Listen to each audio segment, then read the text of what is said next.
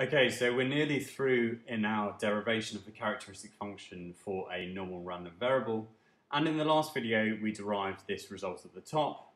And we sort of spoke about how we need to evaluate this integral which we have in the result.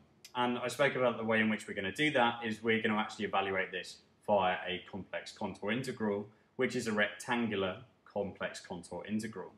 And first of all, before we sort of consider infinity, we're going to actually consider a sort of finite number to begin with, and then we're going to let this finite number go to infinity so that we actually get the result we wanted for this particular integral. So we're going to start off in terms of defining our integral in terms of this amount alpha, which we're then going to let go to infinity. And this sort of contour, sort of the first part of the contour goes along the real axis. The second part is sort of perpendicular to it, so it's just sort of running in the imaginary direction, and it goes up until the imaginary component is actually equal to minus it. And then we just integrate the sort of third part of this integral, and it actually turns out that as alpha goes to infinity, this third part of the integral is actually going to represent the integral which we're interested in finding. So that's kind of the logic for why we're doing what we're doing. So let's first of all think about what the evaluation of our function e to the minus s squared over 2 integrated around this closed contour is actually going to be. Well, I actually already sort of said at the end of the last video that our sort of closed contour integral of e to the minus s squared over 2 is actually going to be equal to 0 because this function e to the minus s squared over 2 is actually analytic for all points around which we're integrating for. So for all sort of values of the imaginary part of s and the real part of s in this particular surface, our e to the minus s squared over 2 can actually be expanded as a power series. There are no singular points within this particular region. And this is a result of sort of complex analysis. And if you don't really know that, then I suspect it's probably best, your time is probably best spent going and sort of looking through some sort of introductory text on complex analysis.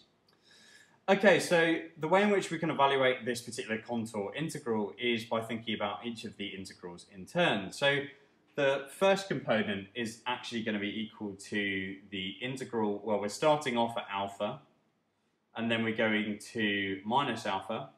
And because we're just integrating along the real axis, our s has no imaginary component, so it's just e to the minus x squared over 2 dx, because x is just a real number. Okay, so that's the first part of the integral. That was easy enough. The second part of the integral, so this point here, we're starting off at minus alpha, and we're going to minus alpha minus it. But now our s has both real and imaginary components. In other words, it's complex, so we're going to have e to the minus s squared over 2 ds. Then the third part of this integral is just going to be the sort of integral we're interested in, which is we're starting off at minus alpha minus it, and we're going to, up here, we're going to alpha minus it. And again, we're integrating the same function, so that's just e to the minus s squared over 2 ds.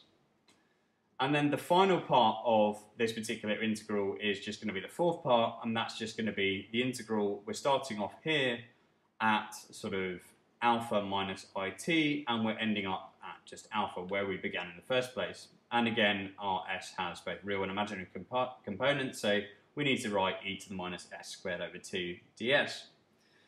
And we know that this entire integral has to evaluate to 0. So that's our sort of starting point. And then what I want to do is I want to think about what happens to each of these components in the limit that alpha goes to infinity. Well, let's think about this sort of first part of the integral. If instead of having alpha and minus alpha, I had infinity and minus infinity, then that looks very, very similar to something we already know.